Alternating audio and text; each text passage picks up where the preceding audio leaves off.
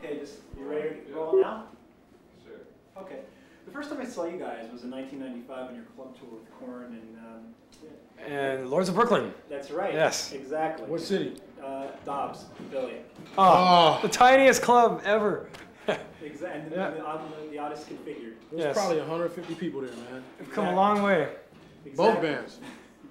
Exactly. I know there was like sections of each. It's like Lords of Brooklyn, people, you guys, and such, and of course the Korn people. But so much has changed sonically for you since then. And I just, how do you account for the evolution of your sound?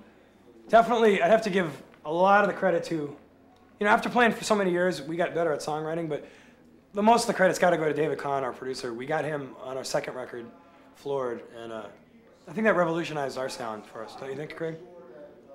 Plus his involvement, DJ Homicide's involvement, got a lot more, when upon Floored. Lemonade and Brownies, he was just involved a little bit. He joined the band sort of during the making of that record.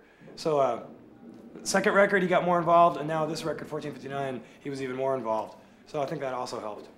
Right, because, the songwriting, though, is really, it's gone to another level with this album as well. And how can you account, I know with production is one thing, but the songwriting itself, it just seems to have just gone up another level.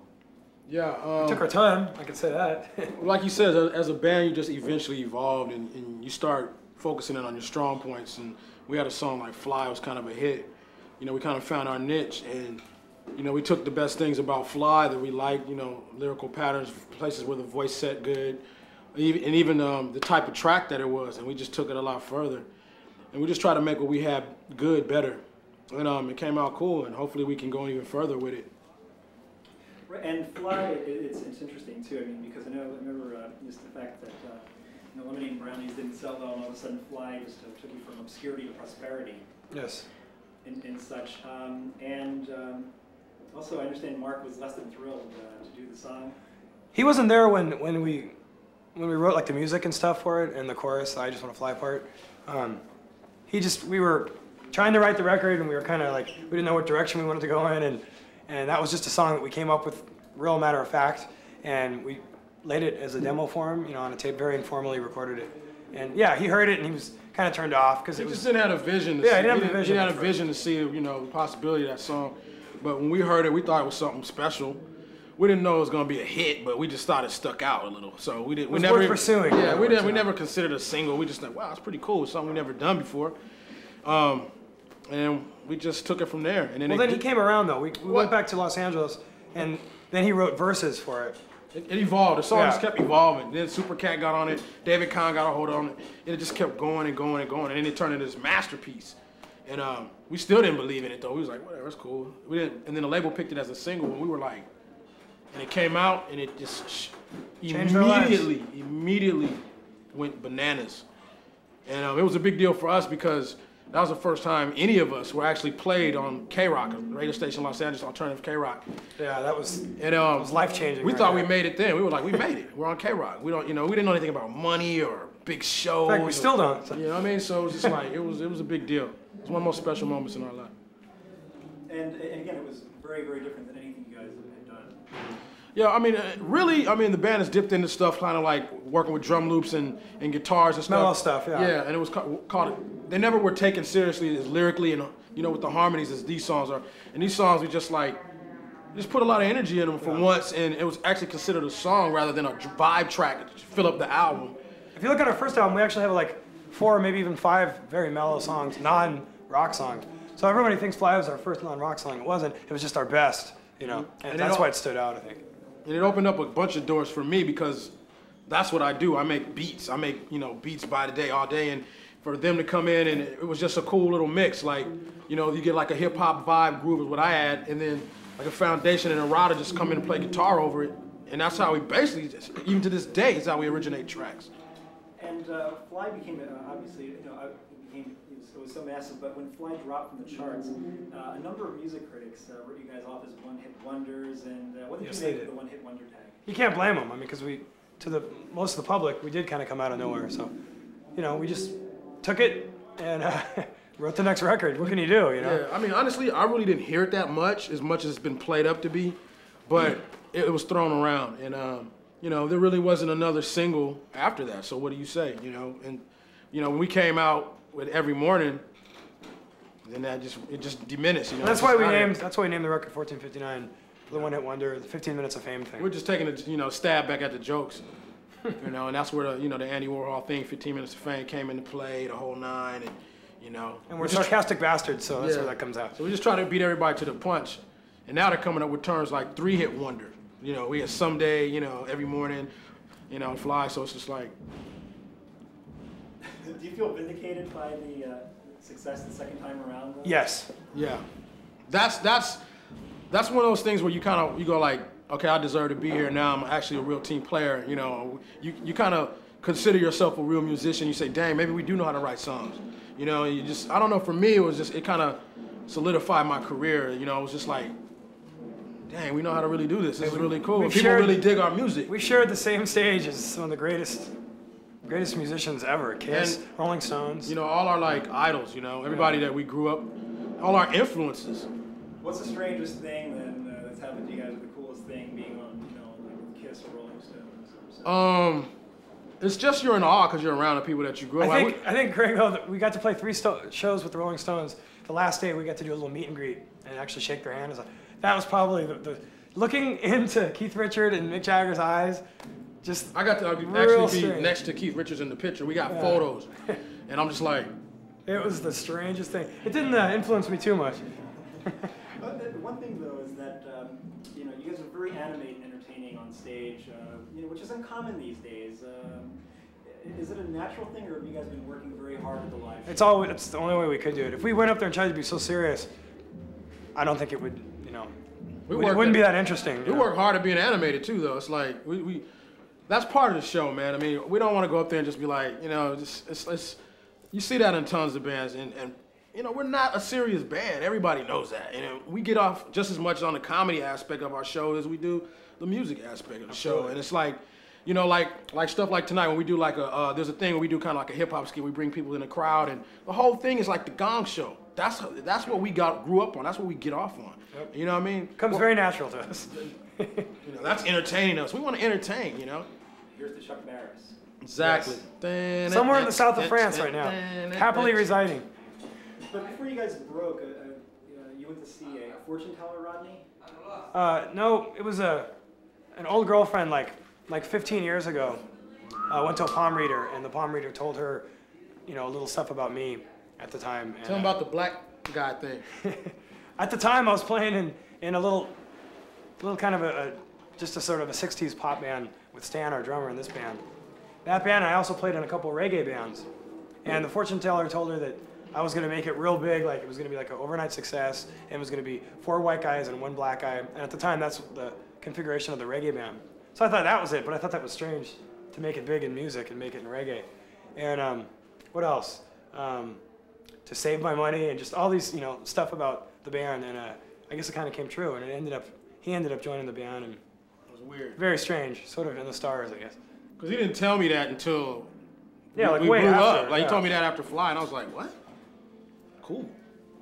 Were you guys bummed you missed Woodstock? Yeah. I was terribly bummed. I mean, who wouldn't be?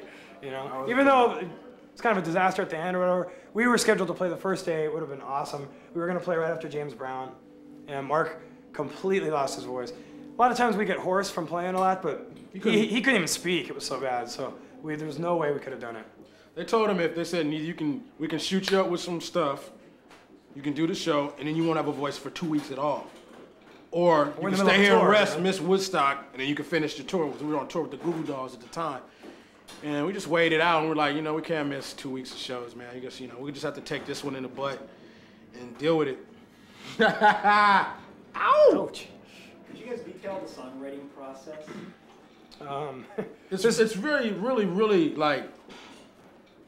There's a few different ways, and it comes from everybody in the band. Sometimes Murphy will come with like a guitar riff, because everybody can kind of play guitar, you know, in the band.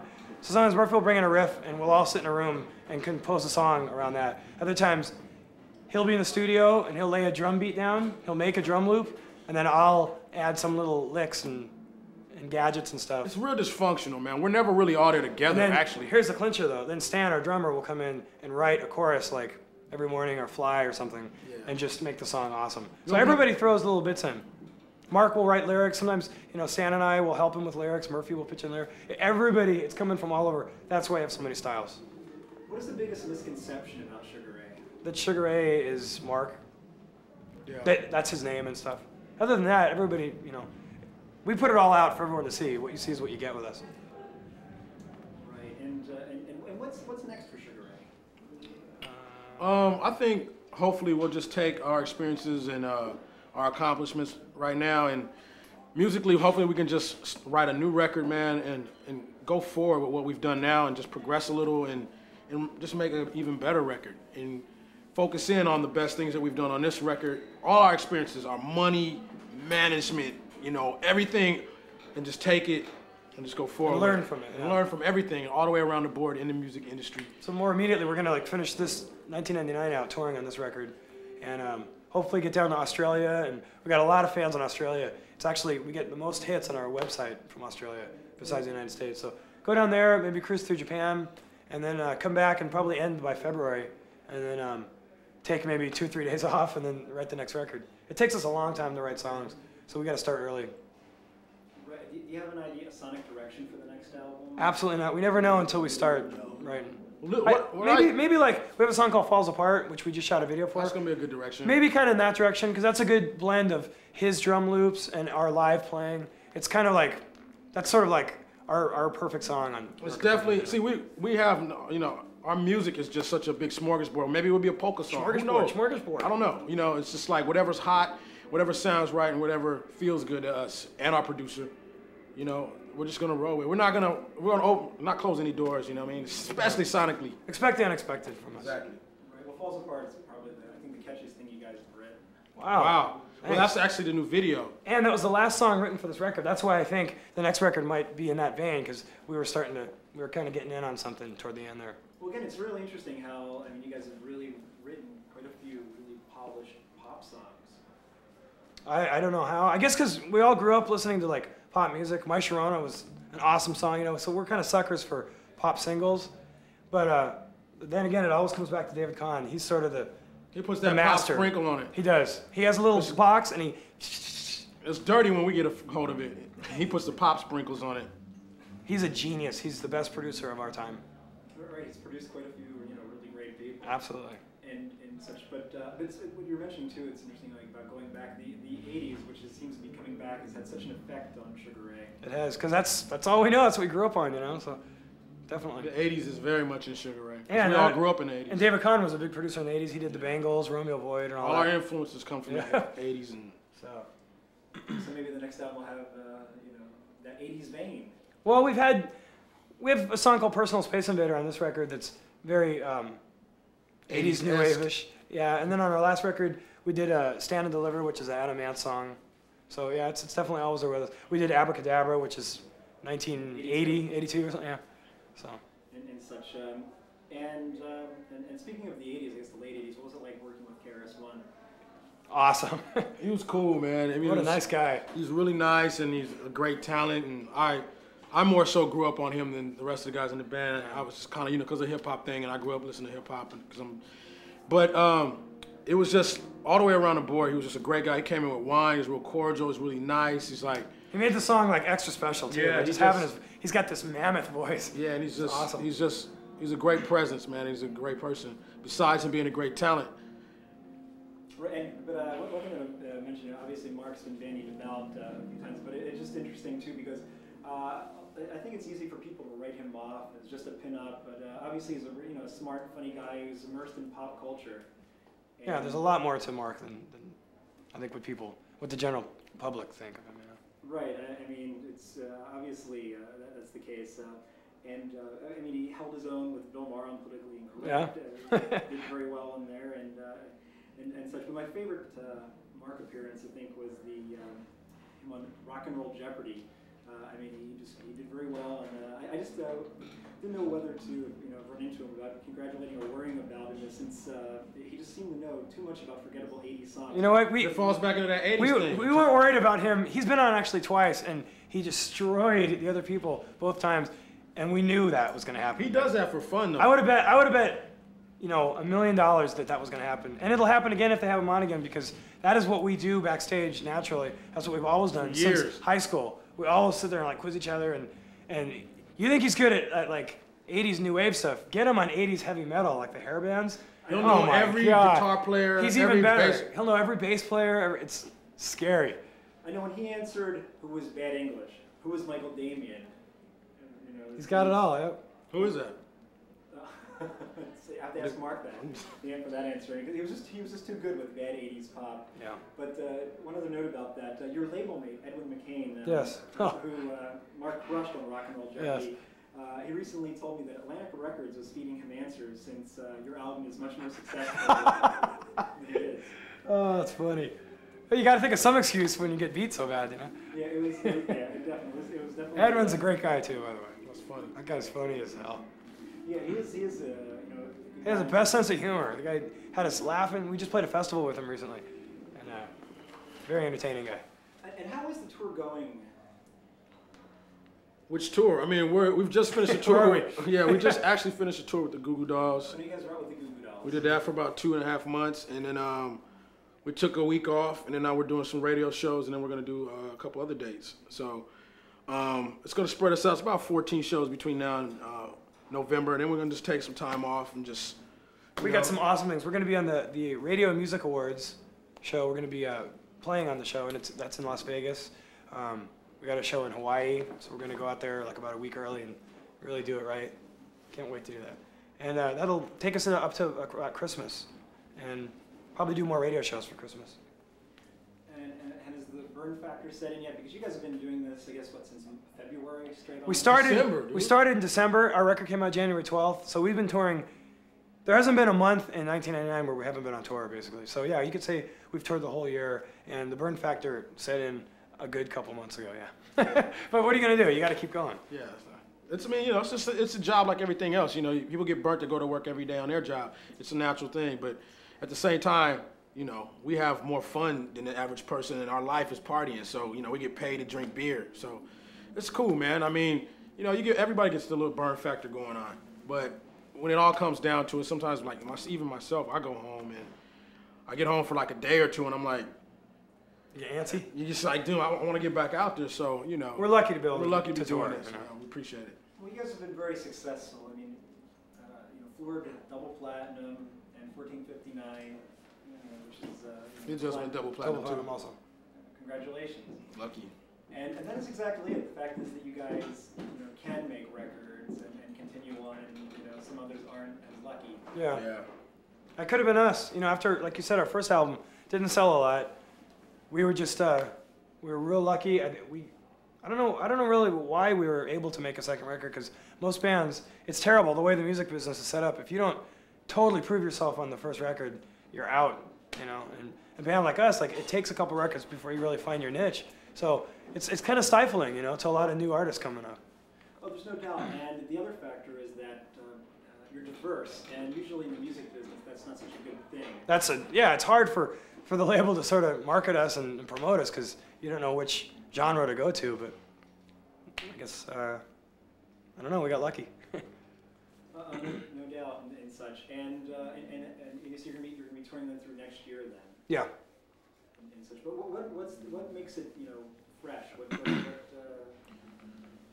What makes touring fresh? Yeah. Just the shows in general. What's the people? The people, we'll have little kids come up and say this is their first concert ever. And I flash back to my first concert ever was Kiss. So that's a big moment, and I'll never forget that. So either will they, So that is really cool. That kind of fuels us on when we get to talk to fans at shows and stuff. You guys, that's everything too about you guys, which is unlike, I think, a few other acts. You guys, there is that accessibility factor where, we try to be. It gets a little more difficult as you get, a little more recognized or whatever, but we definitely try to keep that going. Mark Camp isn't quite as accessible because people don't understand how hectic it is for him. I mean, it's crazy. Man. You can't go anywhere without people just all over him. He's way more approachable, I guess, to people than another, any other like an actor celebrities or whatever. Yeah, and he just, people feel compelled to scream across the street and run at him and like. Yeah, and every guy wants to walk. Hey, Sugar Ray, what's going on, bro? So like it's wild, because I go out with him all the time. But what do? I mean, You know, No one's complaining. Yeah, nobody's not complaining. You know, and he tries to be cool to people, you know, when he meets them.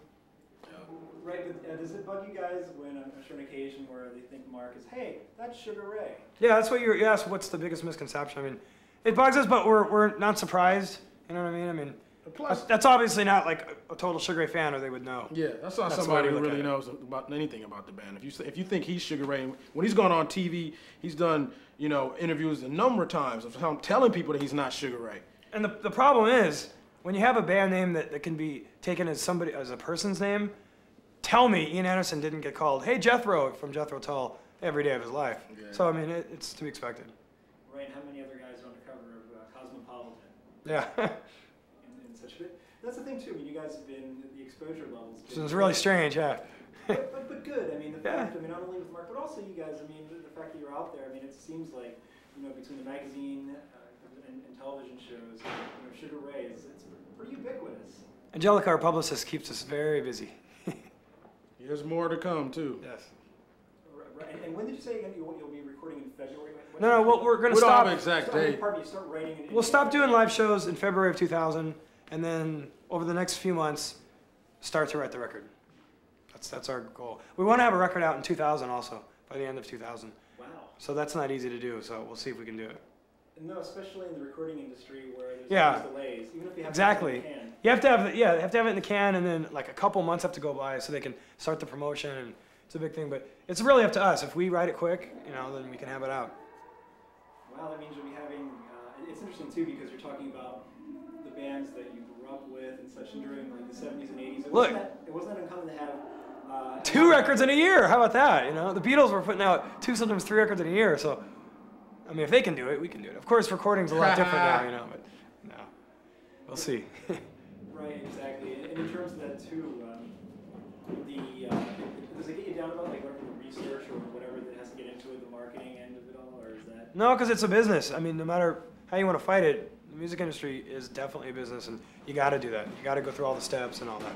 So, and hopefully, if you have a good relationship with your record label, which I think we do, just good communication, you can get what you want out of it, The thing I was wondering too is about the fans that were attracted to Sugar Ray, the more aggressive songs from. Oh yeah. Did you have a fear of alienating them? Yeah.